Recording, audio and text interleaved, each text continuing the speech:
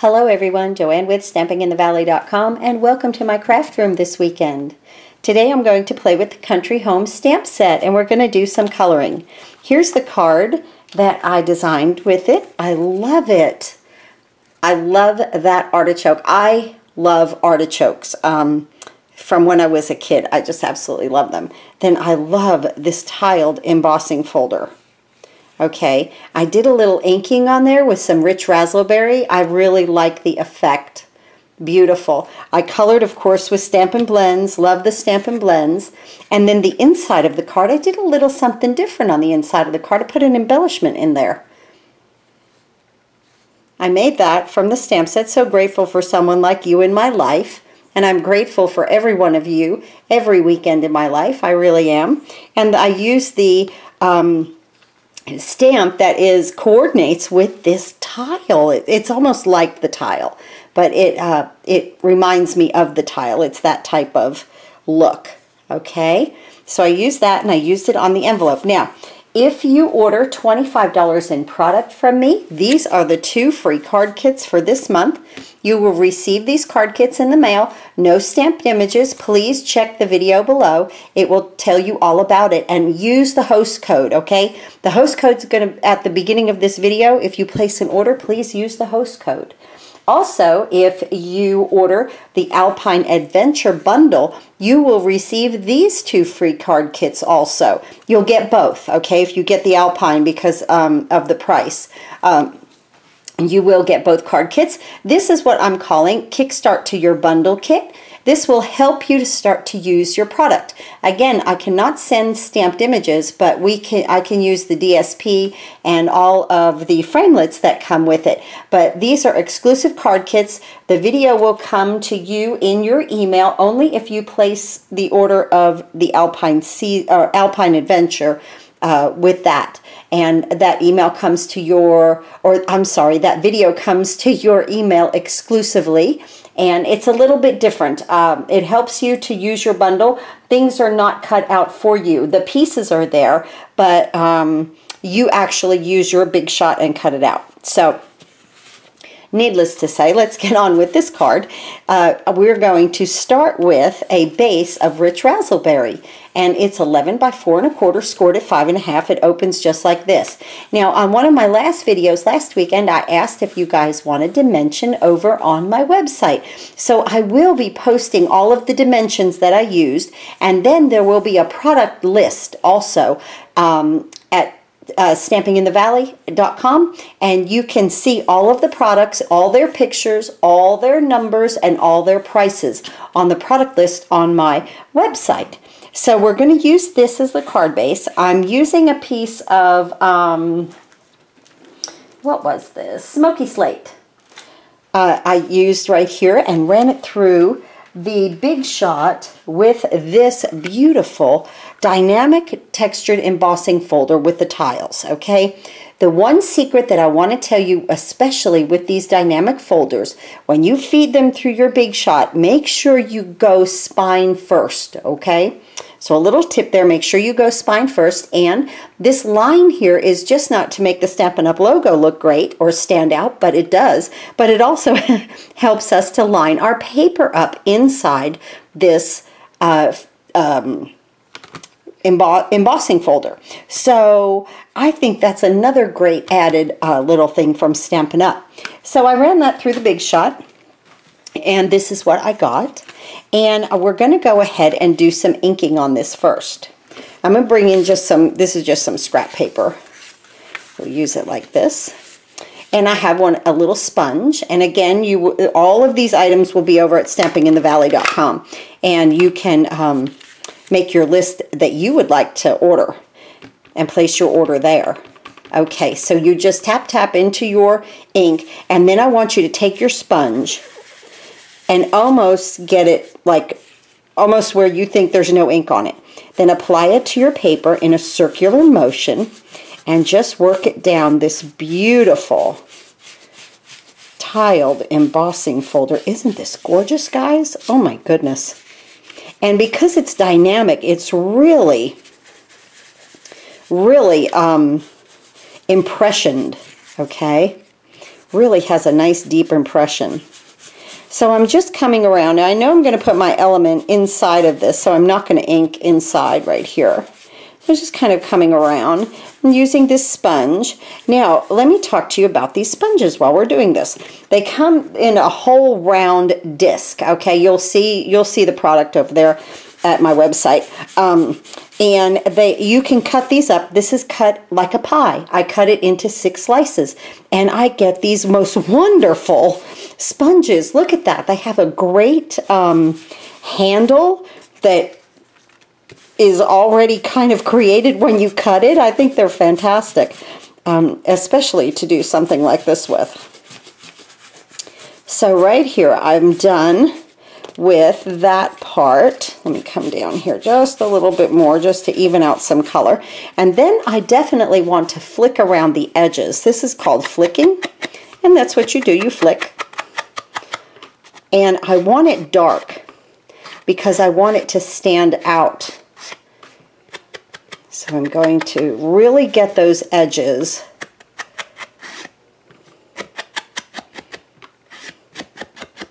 I really want that straight edge covered. Nice and dark here.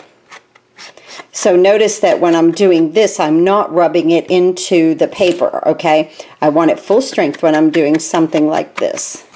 And as you can see, this gives us a beautiful effect on this tile of it kind of fading into and the color going away. So that's beautiful. We're going to bring our card base in. And those are the old style stamp pads. If you order ink, you will get the new style stamp pads. Now with this, you want to use some Tombow because you are so embossed. So you want to add your Tombow here. I was just talking to a customer of mine this morning, and we were talking about how Tombow, no matter how much you shake it, something comes out, okay? It's like it's never-ending glue. So you shake, shake, and here comes some more. That's funny. So I'm going to apply this right here, and then we're going to work with our coloring. Just like that. Now this piece right here is 5 1/4 by 4. So it's cut down 1/4 of an inch from the outside dimension, which gives us an 1/8 of an inch border. When I cut something down 1/8 of an inch, or 1/4 of an inch, it gives us an 1/8 of an inch border.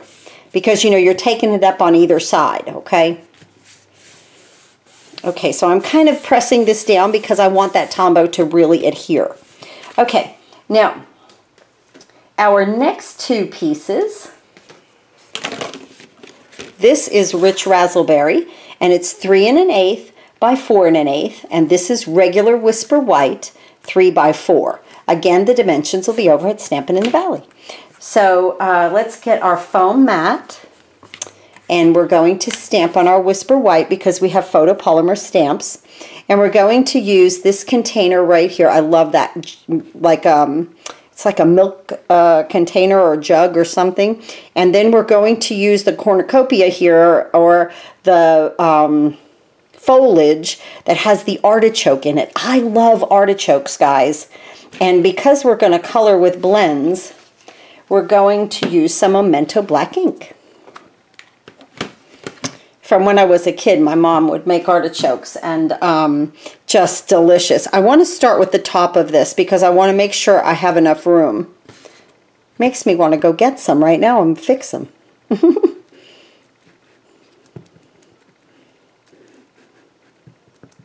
So I'm really inking this up with my Memento black ink. And I'm going to come right over this and kind of centered. And I'm just going to stamp just like that. I'll use my chamois in a minute on that. And I want to take my pitcher or milk jug, or I don't know, farmhouse jug there. And I want to put it right under here, but kind of touching this right here. I want it to touch this right here so that it looks like these are coming out of the canister. Okay. Try to get right up on that. Hope for the best. Oh, beautiful. That came out perfect. Look at that, guys. Isn't that lovely? That is just beautiful. Okay. Close my ink. Okay. Now, on the bottom here, the little canister, I used my light and dark smoky slate. So I used my brush tip, and I decided to, in the smaller areas, to put the dark smoky slate, and then in the larger areas put the light. So I just allowed these are alcohol markers, guys, so they bleed just a little bit. I am barely applying any pressure, and I'm just kind of stroking across this jug in this one color, just like this. Okay, and just color it in. Because they're alcohol, whoop, I went outside the lines. Did you see that right there? Let me show you how to fix that right quick.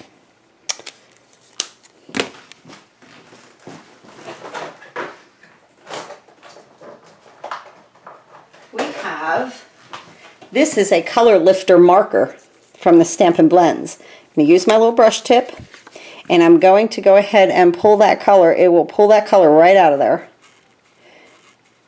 And we're going to be good to go on that. Okay, that'll dry as we are working with the rest of it. Beautiful. So, okay, let's go into the dark right here. And I'm going to let you see this contrast right here. And I'm not shading anything. I'm just using the colors as they are with this project. Just like that. And then right here, this little area of the container.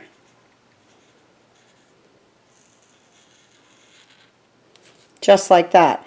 So the gray is going to shade itself with having just the dark around it. If you can, you know, it almost looks weathered. Yeah, and that's the look that I'm kind of going for, like this little container has been outside. And then we're going to use a little Granny Apple Green. I love Granny Apple Green. So the light comes up here. That was my new color that I got in my last order. I want to come right around here. Every order I tried to either get new ink with paper or some new Stampin' Blends. This way, you know, it's kind of like not a big financial hit. So I just get a little bit at a time. But I do get, when I get the blends, I get the double pack because that's really the most economical way to purchase them. Which you need the light and the dark, you know, I think. Okay, so I'm going to use the light, Granny Apple Green, on my handles and my rim here.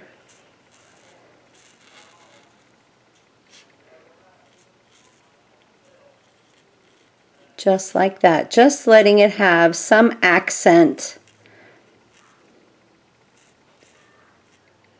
to let the little container, then that make that little container stand out, guys. Isn't that pretty? Very pretty. And I love to color with these blends. So let's talk about the artichoke. An artichoke is a green leafy vegetable, okay? I'm going to use my light Stampin' Blends, and I'm see the little tops of the artichokes here, the little leaves part. I'm going to leave some of that blank because then I'm going to go in with my rich razzleberry to top these off. If you've ever seen these things in the grocery store, they do have a little purple to them. So I thought that I would try to mimic that with these markers. So I'm going to go in with the light, okay, rich razzleberry, and just give these little guys tips. And I thought it came out so stinking cute. I felt like I was in the produce department. Just like that. Just a little bit. Doesn't have to be a whole lot. I missed one right here. So I'm going to go ahead and tip it first. It's the most wonderful thing about coloring. You can just change colors. Nothing has to be written in stone. Nothing has to be exact. It could just be what it is. Just because it's crafting and you're coloring, and that is just what's fun about it. I think we've got that pretty good now. Let's see, maybe right there, that little bit. Yeah. So you just kind of look at it and play with it. And then well, I don't want that end. Okay. The other one, let me see. I've got to get up closer. Okay. Right here. Okay. Now this I did use a light crumb cake. Let me get that.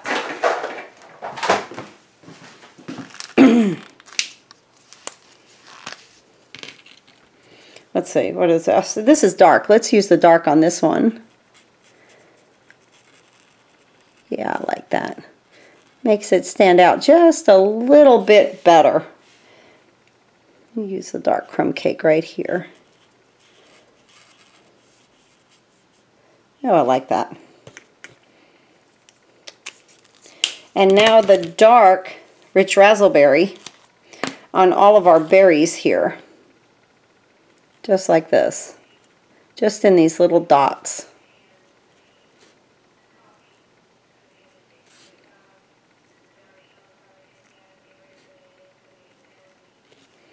Now, I'm going to do light granny apple green.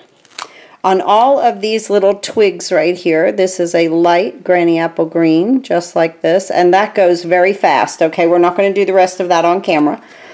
This right here, what I did was I kind of wanted tones, but I didn't want to blend them in a small area. So the lower leaves I did like a dark granny apple green, and the upper ones I did a light granny apple green. So I just want to show you how to do that. I'll get off camera, I'll finish. I want to show you the difference between the two colors. Just like that. And then even in here I did a little of the rich raspberry. Just cause I wanted to. And down here just a little bit. Okay, so look at this contrast, and then let me just finish this part up.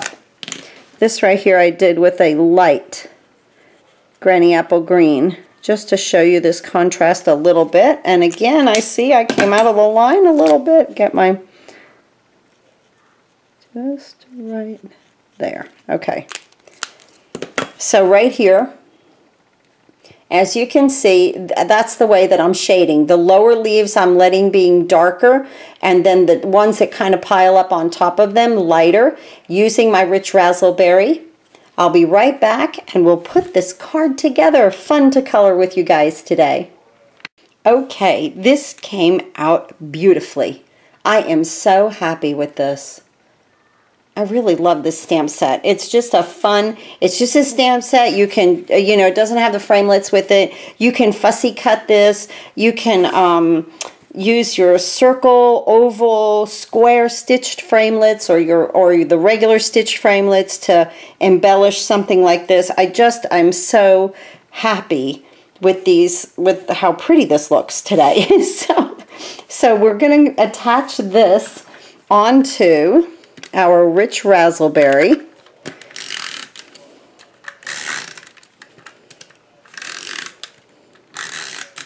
Now, if you order from me and you're a new customer, I will send you a brand new catalog, okay? And I will send you the annual and the holiday catalog, okay, for free. So Now I'm going to put my little thanks. I'm doing that in Memento black ink. Let me make sure I'm nice and inked up there. I'm out of thank you cards, so I need to make thank you cards. So I put my thanks in there. Okay. Now that beautiful card base that we did before, we are just going to pop this up with dimensionals. Oh, just adorable. Really, really love this card.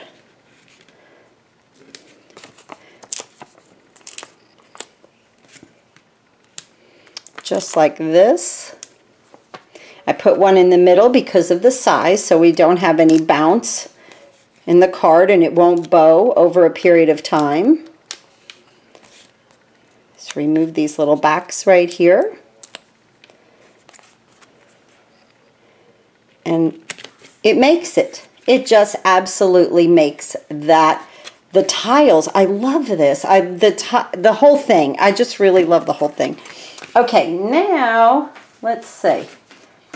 I'll be back in a minute and we're going to put the inside together. Okay, so we're going to complete the card with the inside. This piece is 4 3/4 by 3 1/2, and I love this size for the inside. I've always liked that size. So I'm going to take my Rich Razzleberry and my stamp that has, it almost mimics the tile a little bit, and I'm going to stamp it on the bottom and on the top. Okay, I missed that a little bit there. Let's go on to the other side. So I'm going to ink this up. I really should have my foam mat. There we go, that's better. And just like that. Okay, that's good. Now, let's close this up. And now we're going to bring in our element right here. I've already stamped that. I love this. So grateful for someone like you in my life. And this is cut out of the circle framelits, and this is a circle stitch framelit, and they layer together beautifully. This is a nice way, if you're new at crafting, the stitched framelits, the circle, the square, and the oval framelits. They are a great way to start. You can make all kinds of embellishments with those shapes, just like that. And I'm going to attach that right here. But with snail, we're not going to pop this up with dimensionals because we're on the inside of the card. Okay? And I just got the idea to make an embellishment for the inside of this card. I don't know why. I just did it. So that's awesome. And let me just stamp this envelope real quick while I've got everything out. Just going to put a tile down in the corner and a tile on the back. I'm calling them tiles. I don't know. We're almost finished. So, oh my goodness, this is so pretty. I love the Granny Apple Green with the Rich Razzleberry. Nice deep colors, nice fall colors, right guys? I can't believe it's fall. I'm a real summer person. So right in here, nice. I love a thicker border on the inside of the card. Thanks so much for watching today. And here, oh wait, we forgot the, I put some little sequins on here. It needed just a little something something. And I'm using my tool. Oh please, this spatula, where have you been all my life? Okay, all of my crafting life, where have you been? I'm in love with the spatula. So a little sequins right there just to give it a little something something on the outside of that container. And here we go. Okay, this is the first one for this weekend. Thanks so much for watching. Now here I use the light crumb cake on the cattails, and here I use the dark. I really love them both. Pretty card. Thanks again for watching, guys, and happy crafting.